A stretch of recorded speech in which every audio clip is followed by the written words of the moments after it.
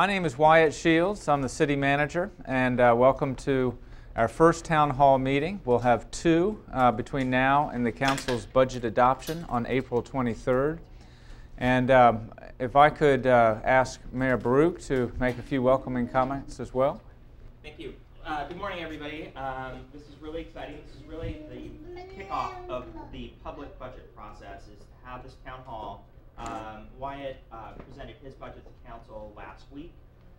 So this is really our first opportunity to start getting feedback from the community about it. So we look forward to getting your feedback as this process unfolds.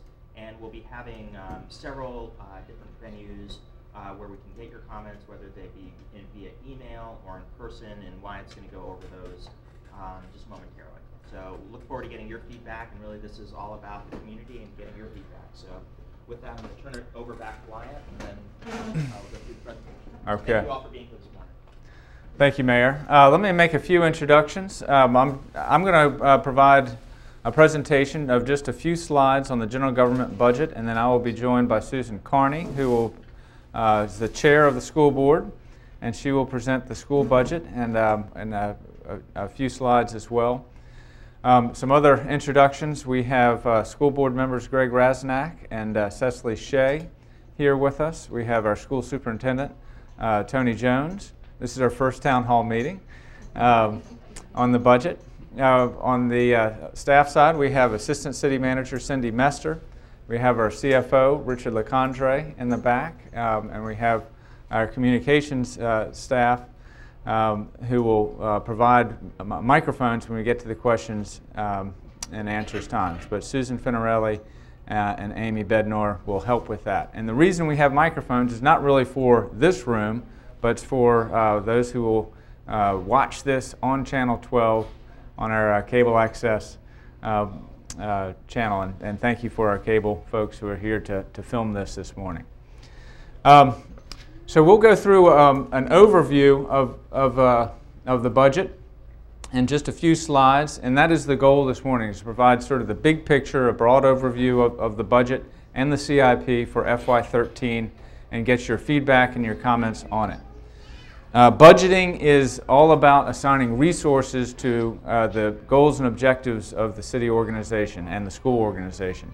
And the council has adopted a vision statement that helps organize our work in trying to accomplish long-term objectives. And this vision statement is posted on the website with all the text that's associated with it.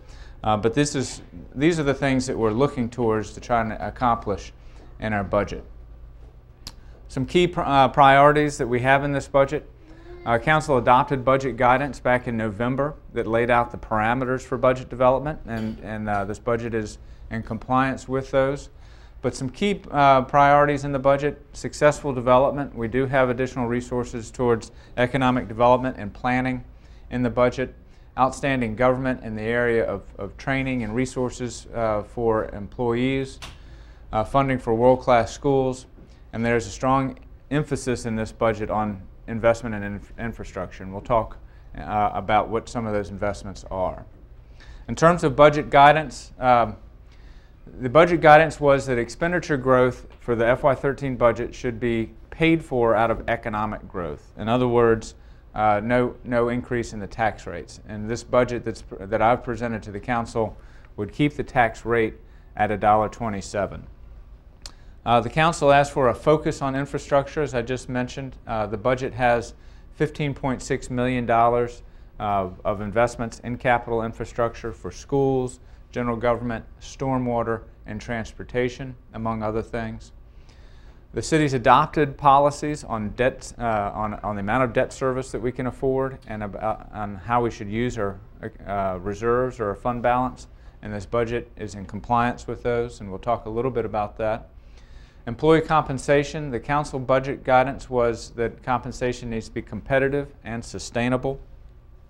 I have built in a 3% salary increase that's based on the FY 2009 base compensation levels. That's 4 years ago. This is, I think with that, and comparable to other jurisdictions, we do have an issue in terms of comparability and competitiveness on compensation, and we'll be working with the council on that as we go through budget evaluation in our work sessions. Pensions, it's a big issue nationwide. The city's pension fund is better funded than most around the country, and that's because we've always fully funded the actuarially required contribution. This budget does that again this year. And then VRS, the state has not been doing as good a job at funding its obligations for future pension costs. And so the city is evaluating strategies where we can try to protect ourselves against very predictable increases in pension costs on the state side in the future. Here's a broad overview of where our funds come from in the city. 60% of our revenue comes from real estate taxes. The rest of our revenues come from, this is the car tax. It's also business tangible. Our meals, utility, and other taxes is 9%. Sales taxes is 5%. Business licenses bring in 4% of our revenues. State and federal funds are 6%. And then fees and recovered costs, i.e. all of the fees that people pay to participate in recreation and park programs or building permits, that's 6% of our revenues. The big story in our budgets over the last 4 years as we've gone through the recession is that all of these sources of revenue, economic sales tax, business type of taxes have shrunk. And we've had a larger reliance on real estate taxes. In 2006, this was 50% of our revenue streams, and real estate has had to grow to make up for the decreases here, even as we were making very significant cuts in our budgets in the past 3 years. Here's a revenue summary of all of our major revenue streams. The bottom line is that revenues will be growing for FY13 by 6.7%, and that's because of assessed value growth of homes and businesses in the city, and the growth in a lot of these other revenue streams. So real estate tax revenue will grow by 5.2%. Personal property will grow by 9.6%. Meals and utilities by 6.1%. Sales tax growth of 15%, and this is the recession being replaced by greater consumption in the city, but also the BJ's opening up and being fully operational. We're seeing the benefit of that. Business licenses up 11%. These revenue forecasts are based on our 11 actuals as well as our FY12 year-to-date actuals.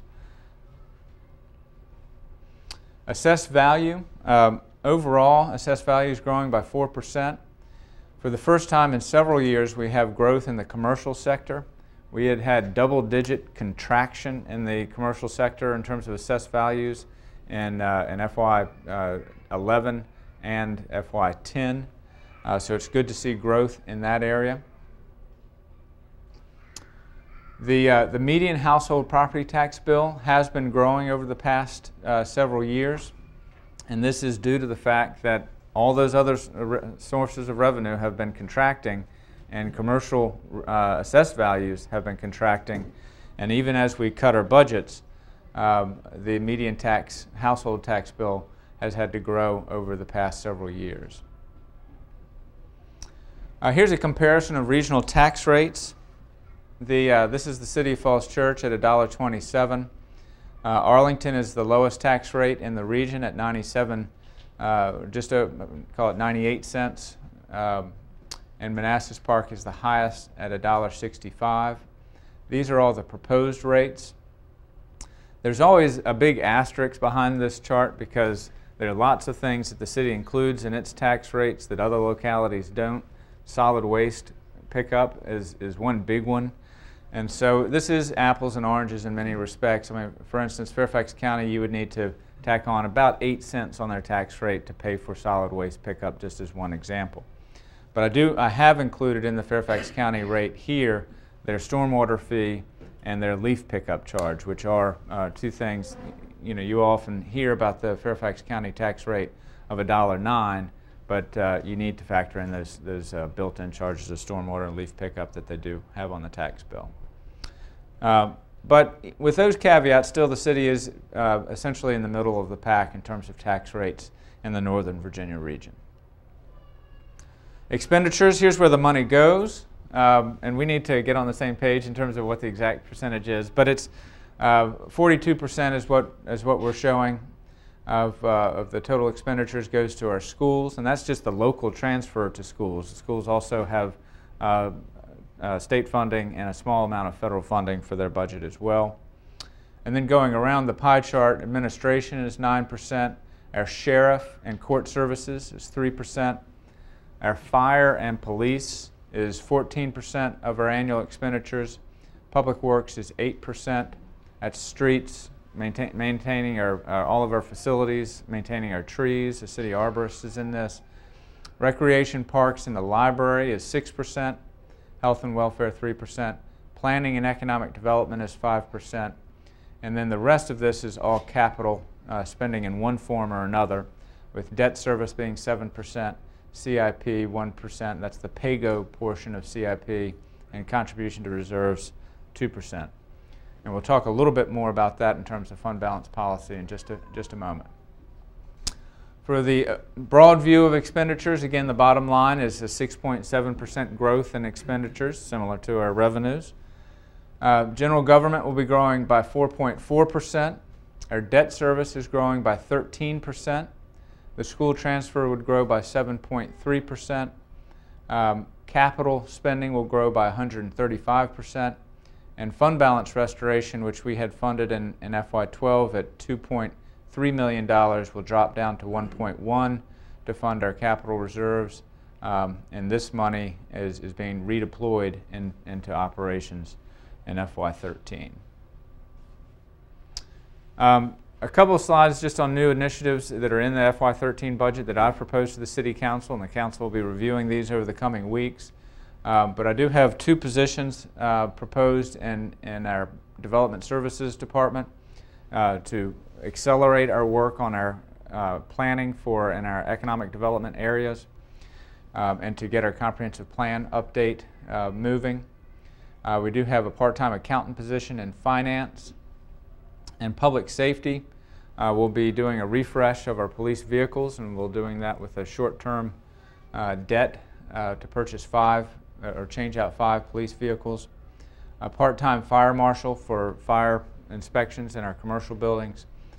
We have a sheriff deputy position in the budget to assist with prisoner transport. We are going to be relying less on the Arlington County detention facility because it is one of the most expensive detention facilities in Virginia, and relying on a lower cost facility that will have some prisoner transport costs associated with it. But we think that this is a net savings if we can move our prisoners to a lower cost facility. In recreation and parks, pretty much a status quo budget, but we do have the old blue van which we use for the senior center and for transporting children to camp, and we'll be replacing that. In the libraries, we've been able to fund the library board's top priority items for restoration of funding for books and their transition over to more virtual electronic resources where you can check books out for your Kindle and your iPad and things like that. And then a step up in maintenance and new furniture for the libraries. We have, it's not that bad yet. We have a position of a facilities manager, and we have one person who takes care of the city's 11 buildings, and we need additional capacity to manage contracts and to do project management for our facilities. In IT, we have upgrades to our core IT infrastructure, which we've cut very significantly over the last 3 years, and we need to restore funding there. And employee training, also, back in 2007 when we were cutting our budgets, some of the first things we cut were in the HR area for employee training, professional development, and I'm proposing to restore funding for some of those programs. These are the trends. With those new initiatives, this is the trend for our total funded positions in our budget. We have traditionally been just at about 200 employees for the general fund, and with the recession we dropped down 14% of our workforce to 179 in the current year budget, and there's a net gain of 3 full-time equivalent positions in the budget recommendations that I've made to the City Council, which I've just listed. I'll shift to the capital improvements program. The overarching themes is try to reinvest back into our infrastructure. And to do that, we need to also rebuild our financial foundation, which we've taken big steps to do over the past 2 fiscal years, and we'll continue to do that with this budget by funding our fund balance and capital reserves and keeping our debt service within policy limits. But here's where the investments would go in the CIP in broad brush, and this is taking the full 5-year look at our CIP. 27% of our spending would be for general government facilities, including the library and City Hall facilities. 27% would go to school facilities. 20% would go towards stormwater improvements. And 20% would go towards transportation improvements. And this is primarily funded through state and federal money. This would be largely funded through a mechanism of creating a new Stormwater Enterprise Fund, which would be an initiative that we would undertake this summer to build into the FY14 budget. And then these smaller slices of the CIP, Rec and Parks to implement our Parks Masters plans, IT, and then Public Safety, which is some improvements down at Station 6, the fire station. Some key projects that we have in FY13. We have $310,000 for parks and also for the lighting of the baseball field at George Mason High School. We have $4.4 million for school facilities. That's $4 million for the renovation of TJ, and then $400,000 for improvements throughout the school system. $4 million in general government, which would be for the work at City Hall to create a single point of entry, to create a safer court operations, and to create more public meeting space in the front of the building and meet other sort of critical safety needs at City Hall. Stormwater, we have $1.3 million funded in the CIP, and that will be going towards the priority projects identified in the Stormwater Management Plan. And then transportation, we have just over $4.5 million of state and federal money to implement our pedestrian improvements. A lot of that is the safe, well, a decent chunk of that is the Safe Routes to Schools money that we just were awarded that will be make it safer for kids to walk to school.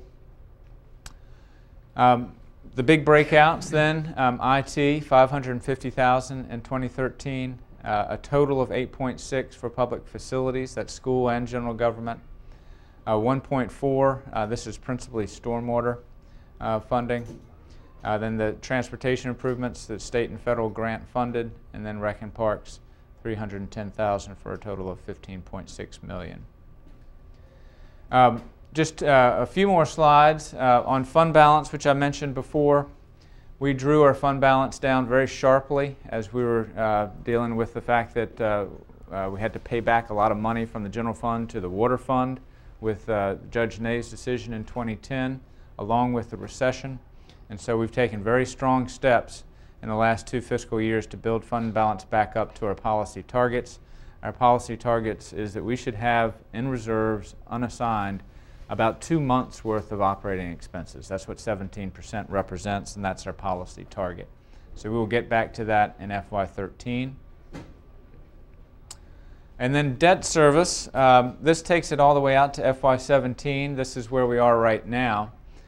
In FY12, we benefited from a big step down in debt service. And so when we talk about the money that we go towards capital, in the FY12 budget, we took all of this step down, which was about $1.3 million, and kept it in the budget so we could invest it into capital.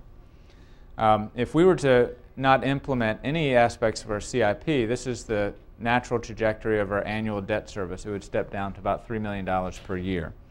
If we implement the CIP with the public facilities, that's the main thing that's debt financed in the budget. Our debt service payments will stay below $6 million and in line with where we have traditionally been at around between $5 and $6 million per year for debt service. So we do believe that the CIP is ambitious. It's an investment in infrastructure, but it's also feasible. And we try to keep our CIP feasible. Schedule. We have 2 work sessions per week as we go through towards April 23rd for adoption of the 2013 budget by the City Council. But between now and then, we'll have another town hall meeting on April 14th as we get closer to adoption, just to report back out as to the consensus in terms of changes to what I've proposed to the budget. Whoops. Let's do it all over again. Sorry about that. And I'm going to turn it over now. I could pause here for some questions or turn it over to Susan for the school budget. Let's do that. Just lastly on the schedule, what we're working towards is April 23rd, adoption of the 2013 budget by the City Council, and then this budget that we're talking about goes into effect on July 1st of this year. So let's pause here for questions on the general government budget, and then we'll hear from Ms. Carney on the school budget. Ed.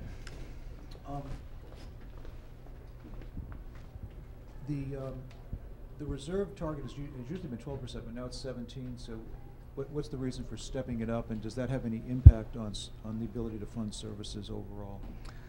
The change that we made this year was to change our reserve policy from 12% of revenues to 17% of expenditures, so that is a net increase in terms of our reserves. What we see is that if you look across the country at municipalities that are under 50,000 in population, that most have carry reserves between 20 and 22% of their annual expenditures, and we traditionally have as well. So 12% I think was an unrealistically low policy number, and in terms of maintaining a good solid bond rating, we do have a AAA rating from Fitch and high ratings from the other agencies. Fund balance is very important to them. One other point to it that makes it a little bit less academic is the fact that as we went through the difficulties that we went through as an organization, the fund balance was absolutely critical. It allowed us to bridge to a point where we could responsibly manage extraordinarily sharp decreases in revenues. And so I think this is not really an academic discussion. These reserves have been had great practical value for the city just in our recent history. Tina. Interjurisdictional contracts. Yes. Why are they going up so much? We're outsourcing more. I see a couple references to city attorney's office, but are we being charged more for those services and using more outsourcing? What I think has been happening is that all the local governments are under financial pressure, and so they've looked at all their contractual relationships from their own perspective. With respect to our Arlington County contracts, there are things that there was administrative drift, I think is probably the best way to characterize it, over the past 10 or 15 years in terms of how they were charging us for services that we were receiving.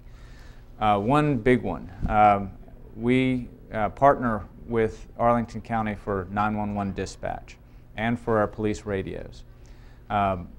All of our calls go through their call center and our radios go through their radio system.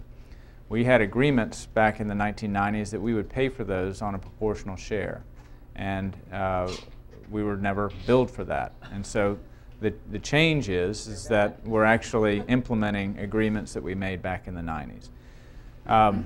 So that's part of the story. Now we've worked very hard with Arlington County to make sure that it's sustainable and fair on how we're being charged, and it's been I think a good collaboration. But nonetheless, the bottom line is the costs are going up.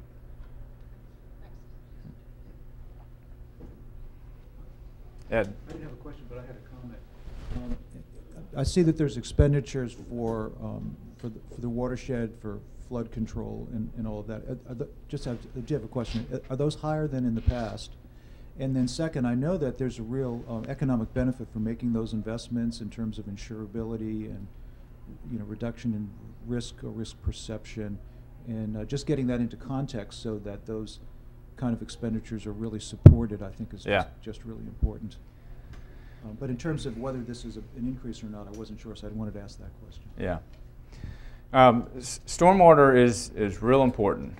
We had a lot of property owners who experienced damage in the rains last fall, and they have, intermittently, far more frequently than we'd like to see. Stormwater is difficult, though, in that the days of easy fixes for stormwater are over. When the city made the investments to concrete line Trips Run and to do the improvements in stormwater infrastructure on Trips Run, that made a huge difference for flooding for homes around those areas. But that type of a big change with investment, those opportunities really don't exist.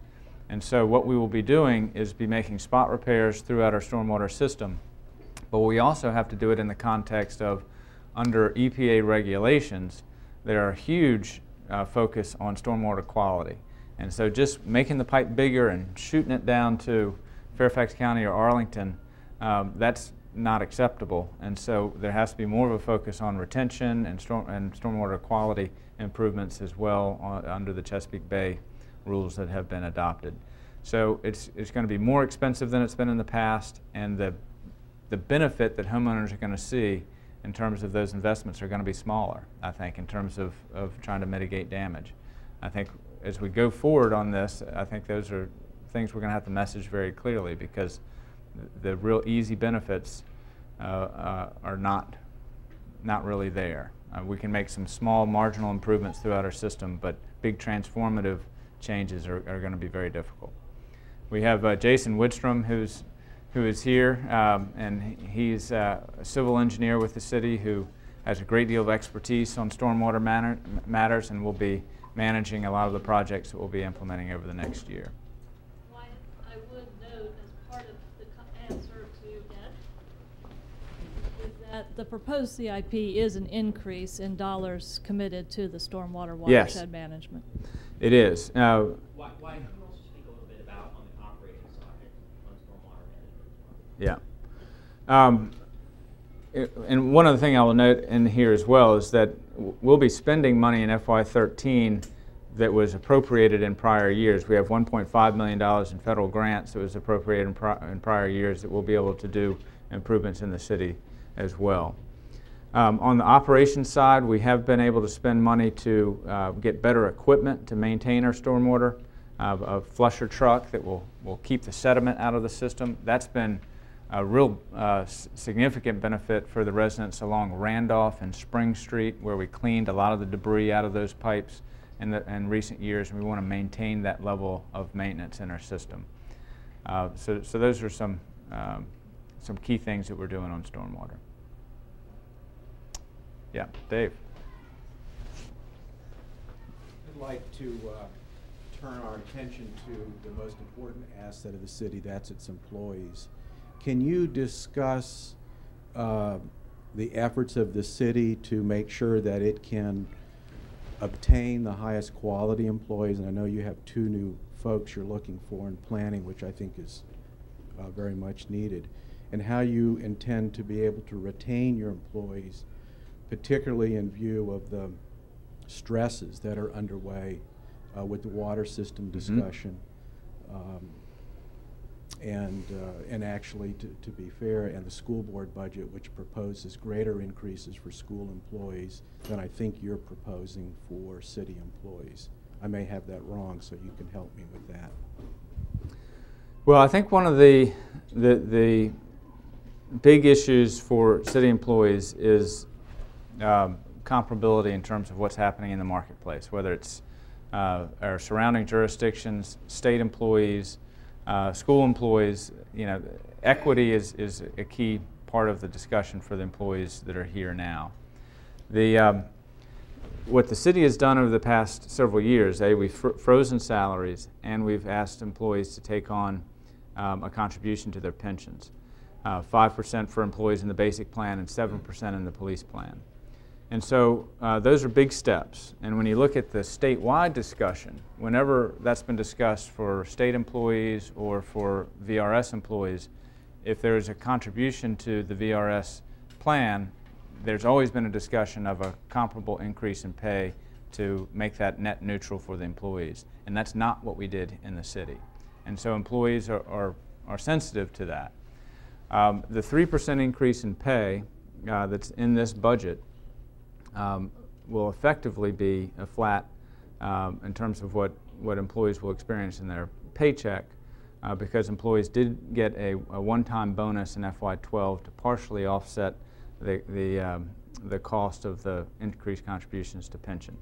They took a 5% decrease in pay for pensions and got $1,800 to partially offset that, and that averaged out to be about 2.8% for your median employee in the city. So I think we've got work to do on compensation, and we do have a work session planned with the City Council to discuss it in more detail, and I think it's an important issue.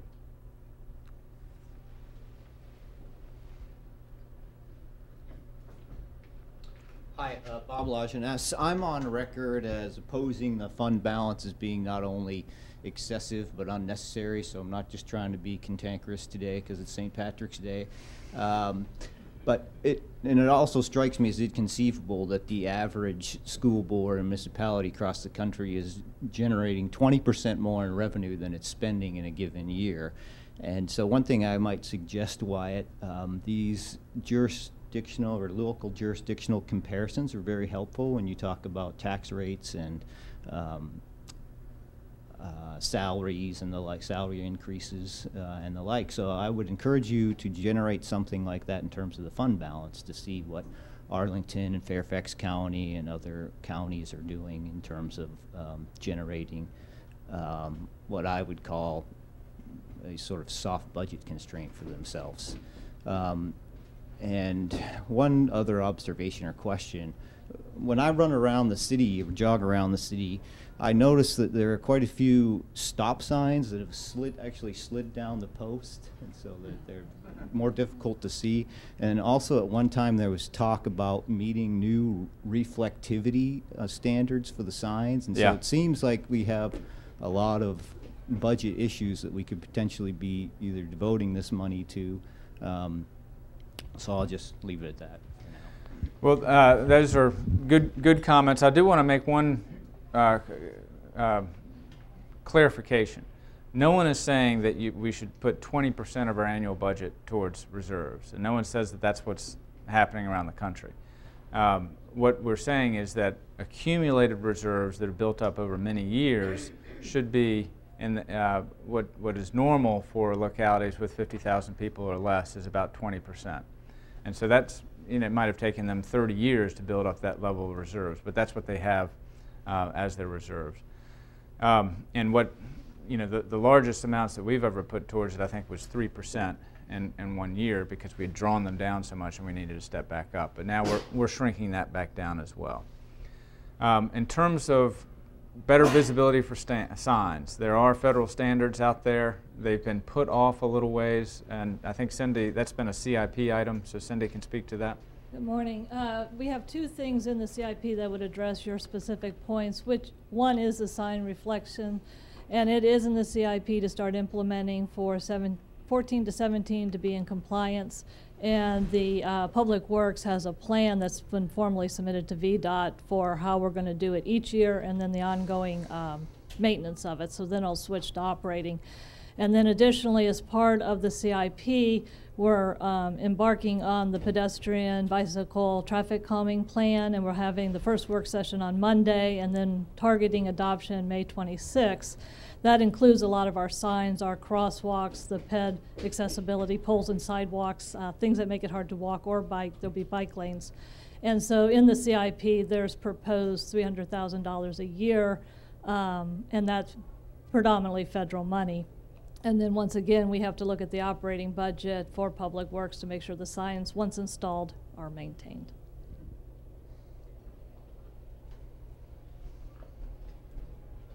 Hi, my name Townsend. I'm the Commissioner of Revenue, and kind of talking about my own budget kind of situation. I've tried other channels, and I just thought I would let the public know what's kind of happening in my particular budget. As you may know, we do run the DMV Select office in my office, and it was an initiative that was started by me 6 years ago, and it's been very successful. And with it comes a commission, and that commission has grown over the years. And the state has written code expressly how to handle that commission. And I have it here, if anybody would like to look at it. And 80% of that money is supposed to return to the office, and it's very practical. It's an increased workload. It's supposed to cover costs. Toner cartridges, you know, the state provides some things, but they don't provide, you know, a lot of things. And again, in this year's budget, it's kind of back on my page only. I've asked for a position which would be fully paid by the DMV Commission and then some. And unfortunately, I brought this up several years in a row, and nothing has been done about it. And now, it's not just my opinion. The Attorney General has written that this is wrong. And so I'm hoping that this year the City Council will follow the law and do what's right. Because I can't go into my office every day looking at my people and how overworked they are and spend my weekends doing things, because I can't let people down. I can't let our customers down, our city residents, all to have this money go fill some other budget hole. It's wrong, and it needs to stop.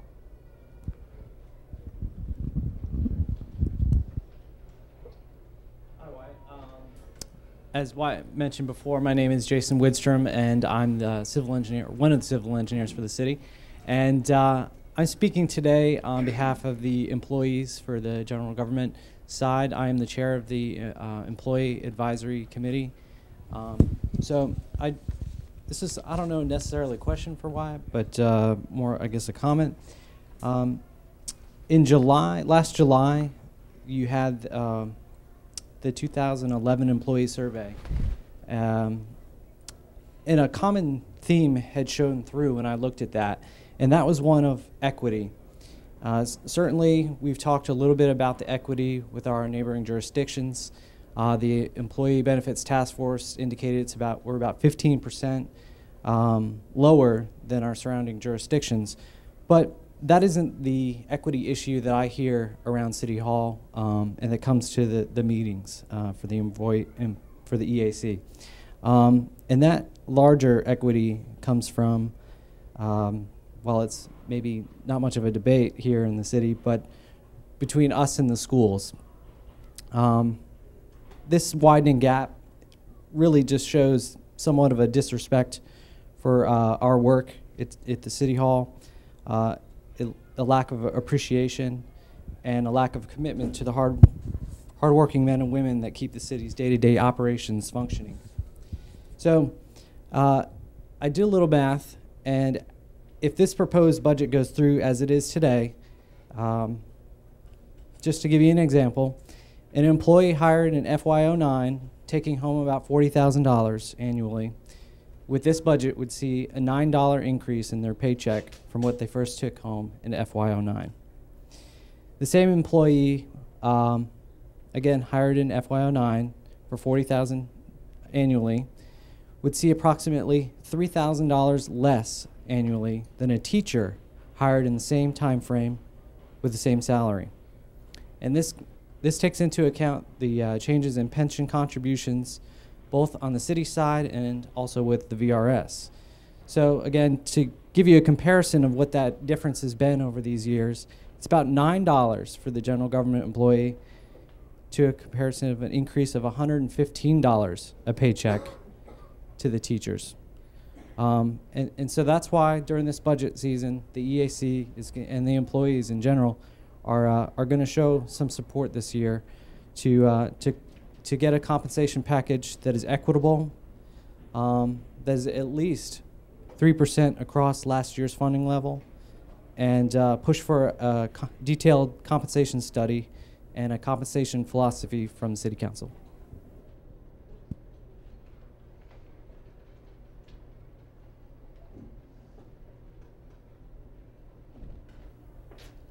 Related, 3 full-time equivalencies. Yes. That accounts for attrition because I started tick marks and I've got a couple of planners, a facility manager, another half on fire marshal, HR analyst, finance, So 3 in the end, counting some attrition that you're predicting? Yeah, so it's a net increase of 3 full-time equivalents. That's right.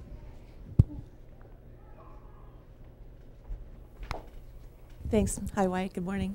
My question goes to economic development, which along with the schools I view as the top priorities for our city. Yeah.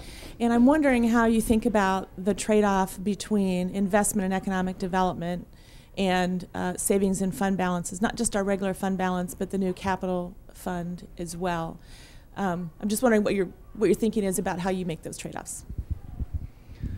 Well, I don't necessarily view investments in one. I don't view the fund balance as being in competition with other investments, and I never have. I've always thought the fund balance is just something that we need to do in order to restore the city's financial condition so that we can accomplish bigger goals down the road. Economic development is critical for the city. Increased density in our commercial districts.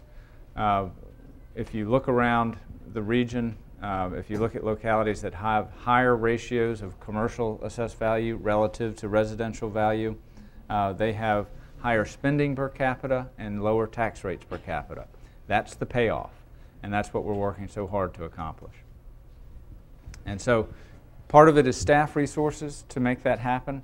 Part of it is an incentive policy which the City Council has recently adopted, so we can try to accelerate some developments that might not be right over the tipping point in terms of their economic feasibility, but if there's things that the city can do to push them over that tipping point to make them happen, we have signaled to the market that we're willing to do that. We did it for the BJ's project. We have policy now to set the parameters and sort of the rules of the road for how we would do that when appropriate for other types of very attractive development that we want to bring to the city. It should also be pointed out that part of the appropriations to the reserves are going to fund capital projects in the future. So it's not that we're just putting money away in a piggy bank that we're never going to use and we're letting other things suffer. We are trying to address a multiple number of issues at once. Just on the economic development point, I think council, through its policies and discussions and its retreat, made economic development and infrastructure building some of our core principles and things that we wanted to tackle in the years to come.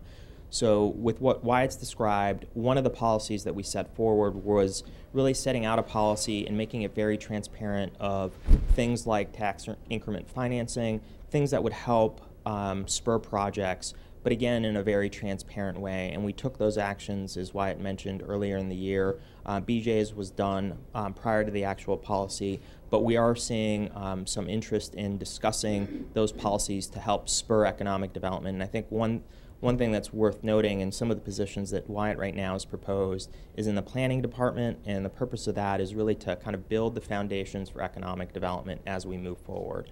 So I think those are some of the goals that we're trying to reach as well.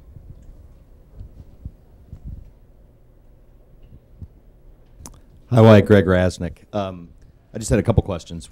First a comment. Thought you put a great budget together.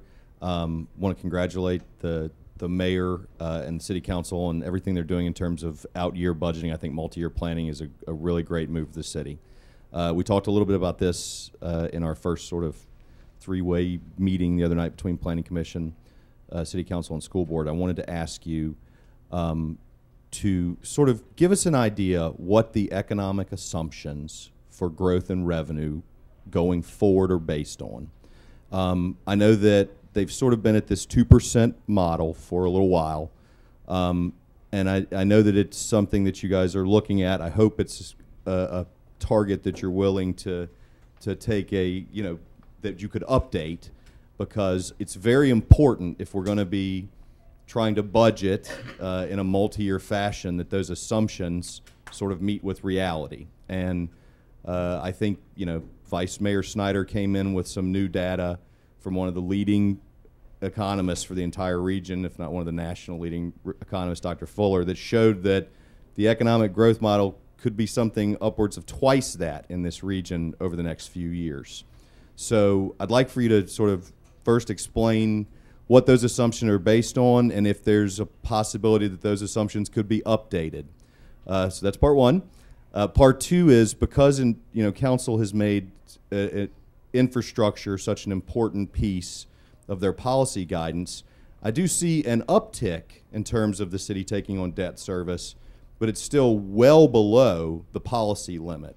And my question is, if we have so much citizen concern about infrastructure and we have historically low interest rates, why isn't the city contemplating maybe, I'm not saying we have to max out our credit card, but it does seem like this would be the best time to issue bonds, to borrow money, to meet some of these infrastructure needs.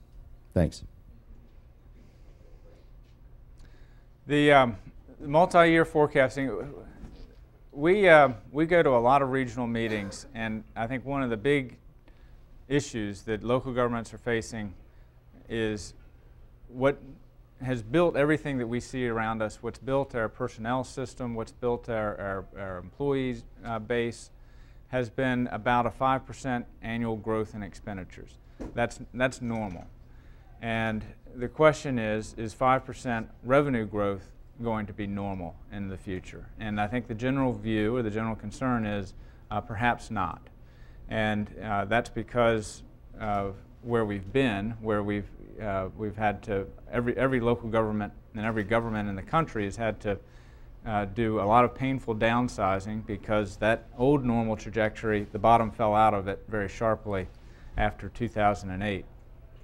So what is the future? Well, no one knows. I think for multi-year forecasting, what is useful is probably to have a range and say here's what would happen if it grew at 0%, it was flat. Here's what would happen if it grew at 5%, and make some assessment as to what the world looks like under those scenarios. We have been using 2% growth, and that is Stephen Fuller, I think, is forecasting regional gross product growing at between 3 and 4% per annum in the out years. So we're multi-year forecasting on the low end, I'd say, on those projections, and I think that's partly informed by where we've been. We don't want to project rosy scenarios. On the other hand, you don't want that modeling practice to be so constraining that you can't accomplish what you need to accomplish. So I think that's some general commentary on multi-year budgeting. What is most useful, though, is to try to do that multi-year forecasting on the expenditure side, because there are things that you can identify. Here we're going to need to replace police cars. We're going to need to do HVAC repairs at schools. We're going to need to have a capital program. Those are things you plug into your multi-year forecast so that they're not surprises when they come down the pike and you have to wrestle with them. And I think that's been the most useful part of the exercise.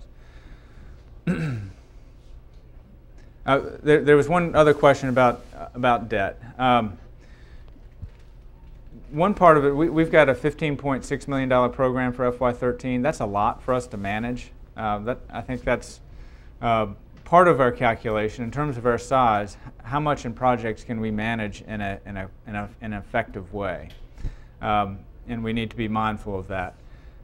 The CIP also has longer year horizons than just the 5-year. So we know we've got some big expensive school projects that are outside that 5-year period, and so part of our capital planning thinking is we need to make sure we're maintaining capacity so that if we have larger projects down the road, we've got room to maneuver. Lindy. Okay, Lindy Hockenberry, Planning Commission. Just a couple comments on the CIP. This is the first year the Planning Commission has actually gotten to do anything that really looks like it's going to actually do some growth within the city and within the next 5 years. But I'd like you to address, I came in late, maybe you've done this, but address the structure of our bond rating, which I'm very proud of, still remains a AAA bond rating. Fairfax is going to have trouble with that this year. And also back to Richard, what we've been able to do with our bond rating as far as refinancing the bonds that we have out there and being able to save some money. And just the fact that, yeah, money is very, very cheap now. So if we do have projects, which I've spoken out quite often at the Planning Commission and with joint meetings with City Council, particularly in the case of renovation of the City Hall, that if we can do things all together and get it done more cheaply, we need to move on that rather than doing things and undoing them to do something else along the way.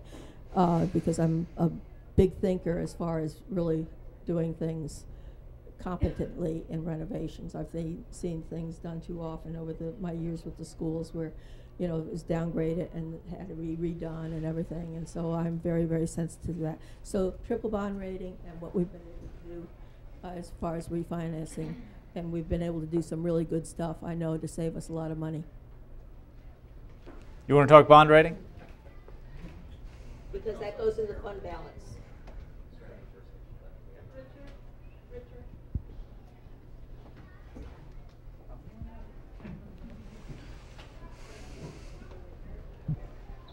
Well, in terms of bond rating, we have had 2 conference calls with bond rating agencies where they've reviewed our financial statements, our financial policies, and it has resulted in excess of $2 million in savings. We've done 2 refinancings in the last 6 months. In terms of the capital planning, and let me go back to that, and Wyatt touched on it. It's fine to say let's take advantage of low rates and borrow a lot of money, but you can't borrow it and not use it. It has to be spent within certain time limits, otherwise there are penalties. So we try to plan the capital projects, number one, in terms of how much we need to borrow, how much we can actually accomplish from those borrowings, okay? And then we move forward. We will try to accelerate projects as fast and as feasible as we can. We also will look at refinancing options whenever they present themselves. Address the fund balance within the AAA bond rate, the need for that fund balance. Well, again, when we have those conference calls, those are some of the things that the rating agencies look at. They look at what our financial goals are, what our policies are, how we meet our targets. So if we set a 17% target for our fund balance reserves, they want to know that we've met it. They want to know that if you fall short of it, what is your recovery plan? They also like to see that you set aside reserves for other things for your capital, because they want to know that they can get their money back once they lend it.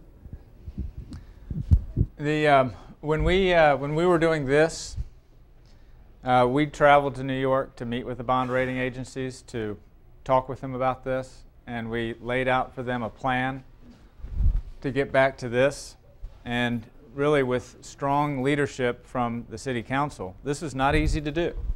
This is very difficult to do at a time when you're cutting your budget to put more money back towards your reserves. The rating agencies, when we were drawing them down, they said, okay, well, we're not going to downgrade you right now, but if you don't do what you say you're going to do, we will. And the council did what it said it was going to do, and so we've been able to maintain high ratings, and we've been able to save the taxpayers a lot of money because of that. I agree with Wyatt that that's not easy to do, and all we have to do is ask the local employees and the school board and everybody else who's tried to manage with less. But I think it's a bit overselling the point when we say that a downgrade is going to be so difficult or so burdensome. Let's recall the United States government was downgraded, and what we saw in the wake of that was interest rates actually falling. So I'm not saying that we should go out and try to degrade or diminish our ratings, but let's not oversell what a AAA rating means, and also bear in mind that there's no 4A rating or 5A rating, so we don't want to oversell our sort of fiscal situation. Thanks. It's Phil.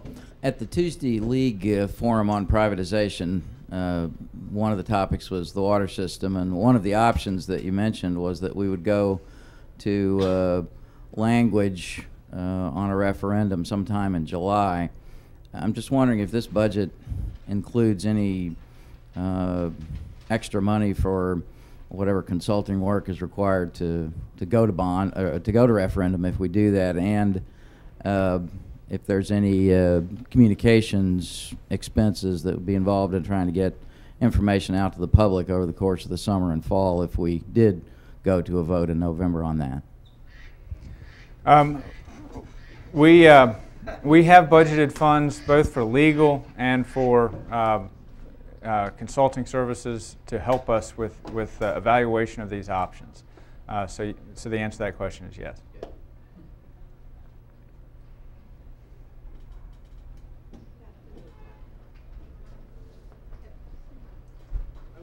Kind of curious about the two planning positions.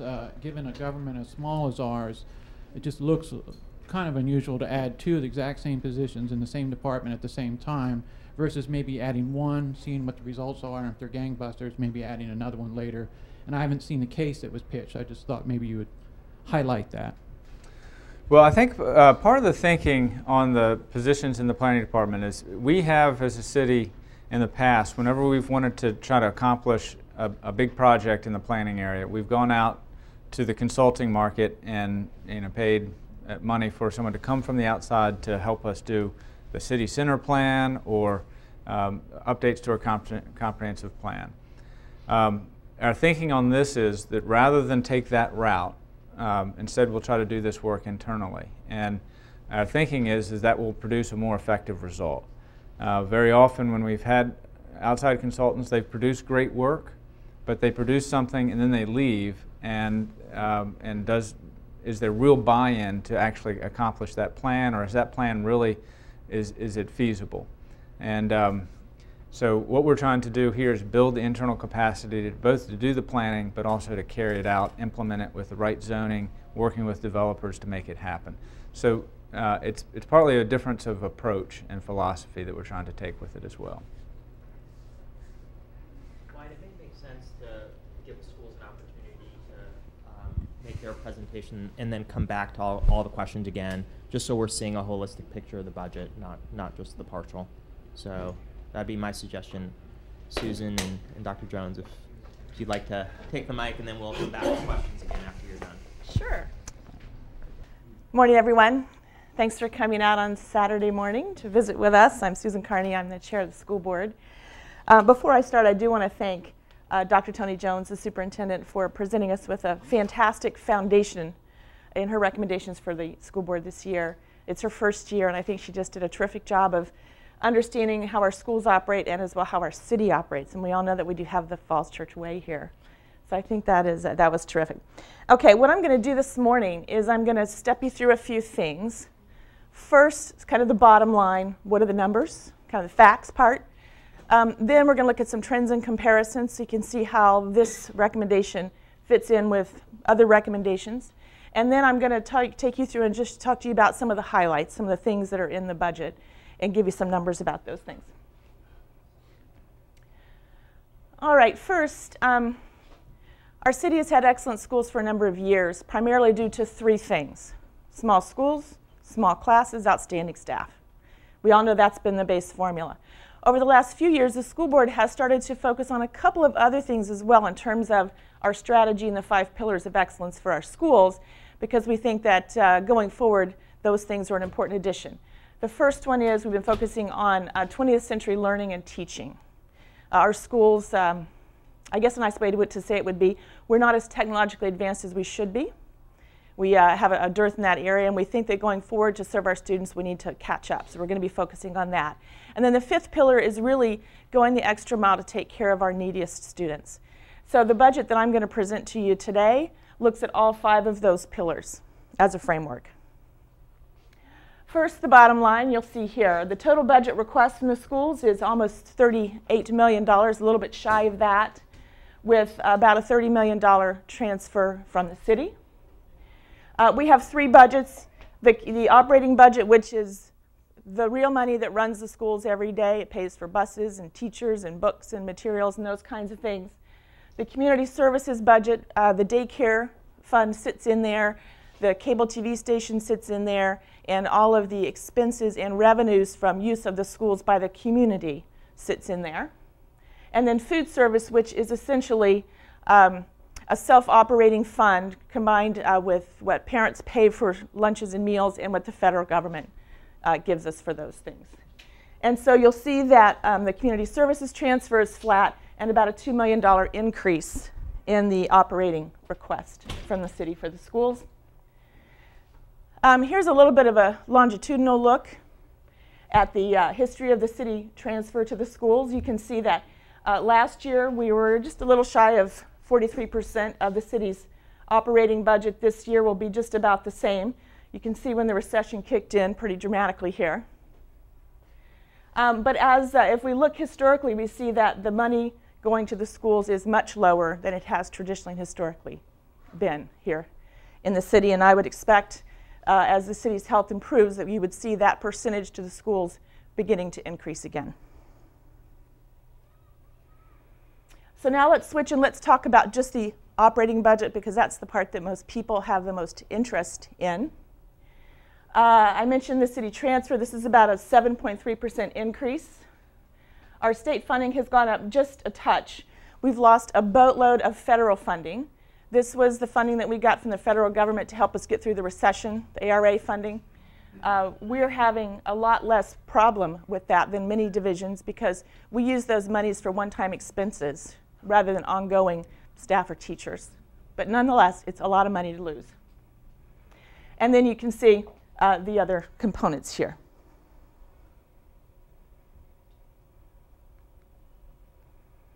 The sources of revenue, our biggest source of revenue obviously for the city schools is the city transfer. Many school divisions in this state don't have that. But the key sources here are the city transfer. You notice this is our fiscal year 13 request. I'm pleased to say that we're now at just about the level we were in terms of a city transfer that we were in fiscal year 09. So you can see we had the dip here and now coming back. The same with the state money.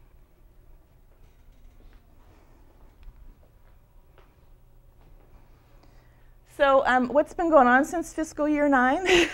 As you've seen those dips in the transfer and the dips in the money that we're getting. Well, what's been going on is we've been having more and more students come to our city. In fact, since fiscal year 09, we've increased almost 15% in terms of the number of kids in our schools. And it's almost 300 students. This last year, we had a huge increase, almost 5%.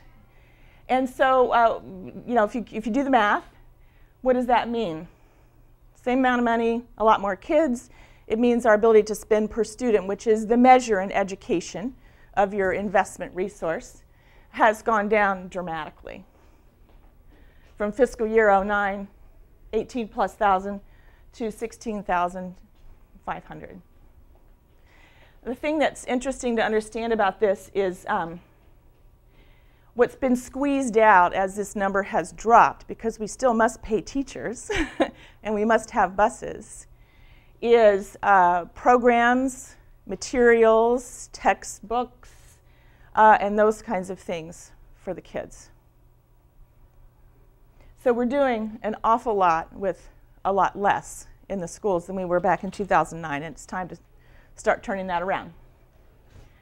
So the 5 pillars of excellence, what I wanted to do was just cement those ideas in your head. That's the framework we use for thinking about the schools, and talk about some of the top line things that are in the budget that fit those pillars. First, small schools. I'm not going to go into a lot of depth about our CIP request from the city, but what we've signaled in our CIP request from the school board is our devotion to small schools. What this means is we've asked for money in the CIP to either significantly renovate or rebuild the Cherry Street property for a pre-K program for our children. We've asked for money at Mount Daniel to bring it up to ADA and other codes, as well as add classrooms for a K-1 school. We've asked for money for Thomas Jefferson to complete phase 2 of that project. That school will be a grade 2, 3, 4, 5 school. There had been a lot of chatter in the city about that becoming a mega elementary school and having 1st through 6th there, or kindergarten through 6th there, 1,000 students. The school board has said no, that's not the direction, that doesn't fit the Falls Church way. We believe in small schools. So our CIP this year is very much a reflection of the value that we have. The one thing that isn't in the CIP this year that we're going to have to take up, and soon, and I don't know how to do it, is George Mason. We do have a high school that is old, it leaks like a sieve, it's tough to secure, it's inefficiently built, and otherwise just out of date. That's going to be a lot of money. That's a $100 million project for our little city. So we did request $80 million across 2 years in our CIP request to the city. That's not included in the CIP this year. That is a discussion that we need as a community to begin having in a serious way. All right, small classes. In this budget, we hire 7 additional teachers. 15% more kids means you need more teachers, or class sizes get too big for what we think is appropriate here in Falls Church. Those are primarily at the elementary and middle school levels to reduce class sizes. There are 2 teaching staff included to be added at George Mason for special ed, because the caseloads there are too high to get the results that we need for our kids. 21st century teaching and learning. This is really exciting. We're investing in hybrid learning. This is a new thing for Falls Church, which is where we take online content for courses and combine it in a lab environment with our fabulous Falls Church teachers to provide flexibility for our students who need to learn a different way, who need remediation, so on and so forth. So we're bringing technology-based learning into our schools finally. We're also supporting dual enrollment and real-time assessment kinds of tools, so we can see very quickly where students are in their progress and make strategies to help them improve very, very rapidly. Outstanding staff. This incorporates a full step increase for our staff. On average, that's about 3%. Most staff will not really see 3% because of changes in the VRS laws, and I'll talk to you a little bit more about that in just a minute. We also have stepped up pay for a certain very specific sector of teachers. These are teachers that have experience and a master's degree. If you look at our salary scales, you'll see that those teachers are underpaid relative to surrounding jurisdictions by as much as 15%. $10,000, $11,000, $12,000 a year, that's a lot of difference. And these are the teachers that, as we would say, we heart in Falls Church. Our master's level teachers who have experience under their belt are some of our most productive. So we feel like we have to fix this. Otherwise, we'll hire brilliant teachers with bachelor's degrees. We'll train them. They'll achieve their master's, and then they will leave us. And we don't want that. And then finally, we've requested that the city set aside some funds, depending on how the budget for the state really turns out, which we do not know yet, to a rainy day fund of sorts, or VRS, in case in the future we need more money. And then finally, in terms of readiness to learn, several years ago, to the leadership of Joan Wadiska, who's also on the school board, we started down a path to make sure that we had no children in our schools who were hungry, because hungry kids can't learn. And we want to make sure that every child in our school has an opportunity to learn. So what we started a few years ago was for kids who qualify for reduced lunch, the school board wants them to have that lunch for free. And so we've been doing that. I think this is Kieran, is it the 3rd or 4th year? This is the 3rd year that we're doing that for our students. Then last year, we expanded that. We now offer a breakfast program to kids in all of our schools for kids who qualify for free or reduced lunch. If you qualify for free, you get it for free. If you qualify for reduced, then the school board once again picks up the cost of that breakfast for that child. If you don't qualify, then you buy lunch breakfast just like you would lunch. This year, what we've included to expand this is what we call a backpacks program. And what this means is on weekends and in the summer, we're going to continue to provide food for kids who are hungry, who need to be fed. We're really proud of this. This is unique in the state, if not the nation, for a school board and for a community to take on this item in such a direct way to make a difference for kids. And then one of our staffers, Mary Beth Connolly, you probably know Mary Beth, she came to me one day and said, well, if we're giving them a backpack, why don't we put a book in there too? Because these kids don't have books at home to read for the most part as well. So we're going to do a community drive. Keep your ears open. We're going to be asking for people to donate new and gently used books for these kids as well. So what are the highlights? Here we put some numbers to the things that I've just talked to you about. First, the step increase is about $720,000 for our staff. I want to call your attention to VRS retirement. There's not a budget in the state, as you know, yet. But the governor's request in the budget increased our contribution to VRS retirement by a little over $1 million. This is a bunch more than we thought, a big bunch more than we had thought. But we are required to do this. So that is in our budget. But what you'll see here is the General Assembly also has decided to require our teachers and other staff to start contributing to their own retirement. For certain of our staff, they already do. People in the city's retirement fund already contribute. Our newer employees that are in the new VRS already contribute. This money is for our employees that don't, employees who've been in the VR system for a long time. Well, now they're going to have to start to contribute up to 5%. We are rolling it in at 1% a year, and what we're required to do by law is to give them a pay increase to counterbalance that. Since we're already giving our employees an increase in our budget, what we simply are doing is rolling that into the increase. So our staff really, for the most part, are getting an effective 2% increase, not really a 3% increase. Hopefully that's not too much inside baseball. We've had increases in VRS Life that's connected to this retirement. This is the mid-range salary adjustment, the new teachers, and so on. I do want to highlight and be completely transparent about the fact that there's an increase in salary for school board members in our budget recommendation this year. Currently, a member of the school board gets paid $100 a month. The chairman gets paid $150 a month. And we're increasing that to $350 a month for a member, $400 for the vice chair, and $500 for the chairman. This is, for us, an important thing to try to ensure, A, that we have more candidates for school board. If you'll notice in this school board election, we have exactly as many candidates as there are seats. In last election 2 years ago, there were exactly as many candidates as there were seats. And in both elections, I've had a number of people talk to me about school board who have children or who don't have high levels of income, who feel like they can't afford to be on school board because of the out-of-pocket expense that we've been paying as school board members over the last few years. So we're increasing this primarily to see if we can get more people to run for school board, more people who are representative of the diverse nature of our community. The superintendent has done a fabulous job this year of reprogramming and reorganizing. $500,000. What this means is she looked inside her organization and found places to save. This includes a streamlining of central office staff and some other reprogramming as well. So I want to congratulate her on that. That's just outstanding to find $500,000 at this point to do that. We've lost some money for cost of competing, and then of course this is the federal stimulus fund money that I mentioned at the top, $500,000. The last thing I want to share with you is that as a part of our adoption of budget recommendations, the school board sent 3 messages to our colleagues on City Council.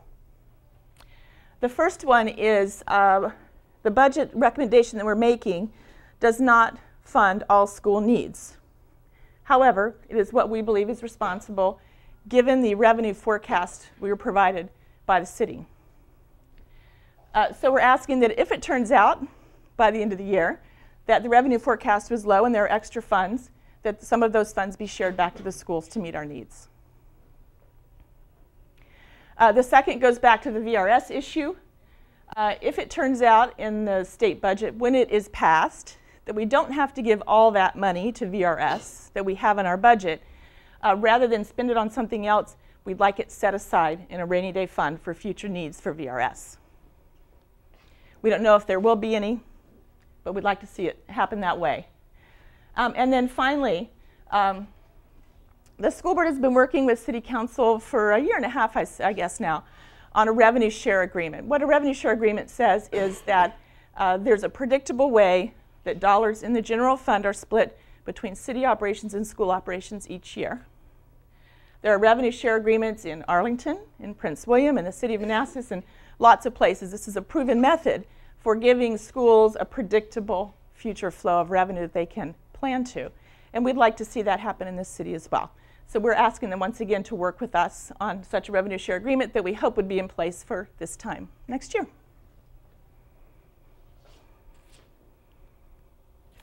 That's the end of my presentation, and I'm happy to take any questions.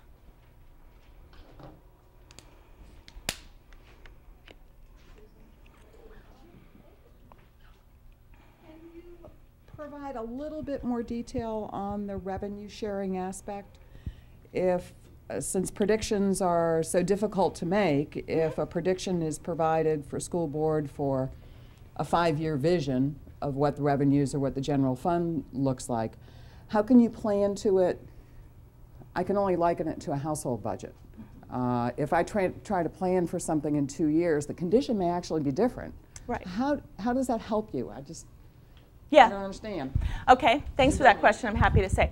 So the revenue share generally happens in the current budget year, right? So for example, the City of Manassas has an agreement, I can't remember what the number is, but that simply says the schools receive X percent, 50% of revenue that comes into the City of Manassas every year. Now, if revenue goes up, the schools get more money. If revenue goes down, the schools get less money. But it's a partnership between the general government and the schools that says you can bank on having this percent of the money. The reason it's good for schools, you can't predict the dollar. It's the share. Yeah. Yeah, exactly. And I think we've had some very positive dialogue in the liaison meeting about it. What's caused a little bit of the issues about not putting it together, or where there's been issues that we still need to work through, as Tina mentioned, there are sort of unpredictables like VRS, operating costs, school enrollment, upticks that we may see, some that can be planned for, others that can't be planned for. So it's been an issue of how do we address those types of issues, and that's sort of the phase that we're in, is continuing that dialogue about how we would meet those kind of unexpecteds. And in this year's budget, I think we've had very good dialogue with the school board in trying to at least think about a revenue share model light, if you will, for this year's budget. That's probably the best way to describe it. The goal was sort of how would that look like, how would it begin to unfold without actually formally adopting something. And then moving forward, how do we address some of the more tougher questions moving forward? I think the thing about a revenue share, I mean, there are a couple of things about it. I mean, I think in part this is the school board's reaction to the fact that our budget process comes before the cities. And when we are doing our budget process, there are many unknowns. And we try to write a responsible budget recommendation. We try to ask what we think we need with an eye towards city finances, not something that's a negotiating position, not something that's extra money. We ask for what we need. And in the last few years, as it's turned out at the end of the day, what we feel is our share of resources in the city has been dwindling and dwindling and dwindling, as you could see from that chart. Now, maybe that's the right thing to do because of the financial condition of the city in the last few years, but we would prefer to understand that we have a set amount of that revenue for our planning purposes.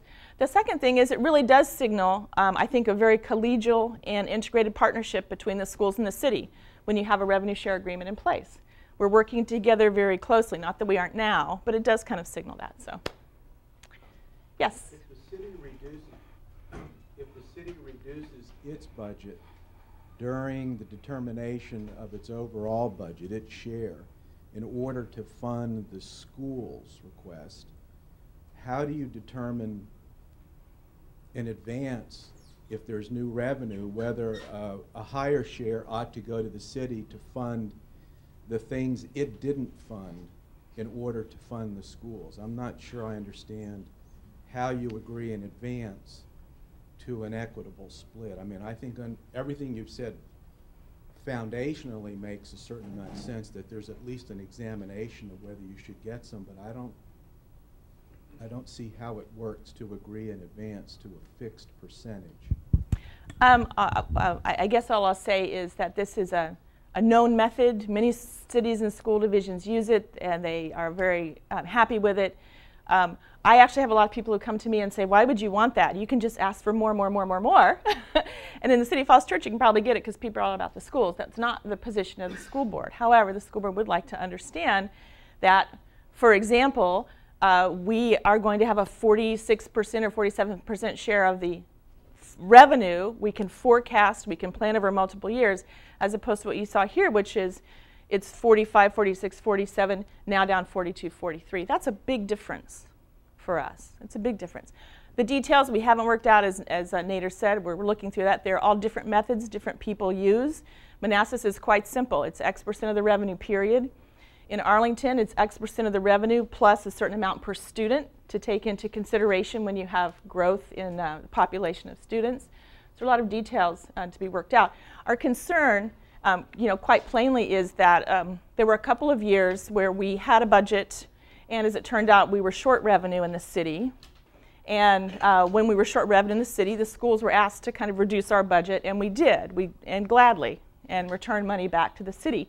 But it doesn't necessarily happen the opposite way when there's more revenue at the end of the day. The schools don't necessarily get a share of that. And it's important because our budget does not always reflect all of our needs. For example, we're still behind in compensation. We're way behind in technology. We've significantly cut materials, so we have things that aren't in our budget. And so that would help balance the needs between the city and schools. Mr. Kimball?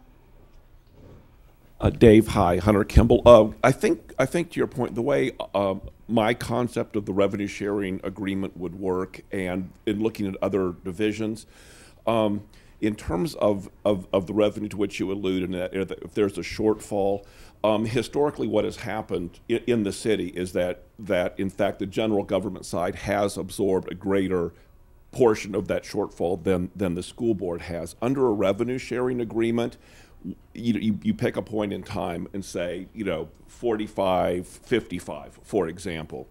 The revenue that year comes in below projected. The schools, in fact, would have to absorb that decrease in revenue on that same percentage. And therefore, if the bounty would be shared equally, and also the any underfunding, the impact of that would be shared equally as well. Thank you. Any other questions? Just a couple comments, not necessarily for the choir here, but for the TV audience. So we went through a recession a couple years ago, and the school system had to come up with better communication tools. And I think they came up with just one magnificent product, the morning announcements. Mm-hmm. So for the public out there that wants to know more about what's going on in the schools, they need to subscribe to this daily email that you get that basically takes you through a day of the life of the school children in our school system. Yeah. It has increased my knowledge of what's going on in our system tenfold at least. So just to acknowledge that, and I give credit basically to, I think, Lois Berlin, who came up with a lot of innovative ideas, I think, that helped during the recession time when your budget was a lot less. So sets the tone for Tony to keep it going, I think. Mm-hmm. Second smaller item, in the Lions Club, we out there selling fruit in the cold winter days to support our community. Right. And we would love to help you with some of the programs that you want to start for the less privileged school children. So keep us in mind, and we're glad to help. All right, thanks, Barry, for that. Tony, take that note. We'll get back to you for sure. Thanks. Anything else? All right, well, thanks for coming again. I know Saturday's a day that we all want to sleep or read the paper or take a jog or spend it with our kids, and I really appreciate you coming out. Check our website, and you'll find budget documents that are more detailed for you. Read my commentary in the news press this week. It'll give you a more ordered presentation of what I just told you, and we'll look forward to maybe seeing you next time. And again, thank you all for coming this afternoon. What I thought we would do is also give a couple ways where the public can provide input. I think Wyatt has the email address where we're going to be taking public comments, similar to what we did last year, and some upcoming dates again. So Wyatt, if you can repeat the web address and also... Yes, if you just go on the city's webpage, we have budget information very prominently featured in this presentation, and all of our presentations are posted on the webpage. Comments, send them to budget@fallschurchva.gov. And so any email address is always fallschurchva.gov. Just put budget in the name, and it will get to us, and we will answer any questions that you have. Thank you very much for being here on a Saturday morning, and have a great weekend.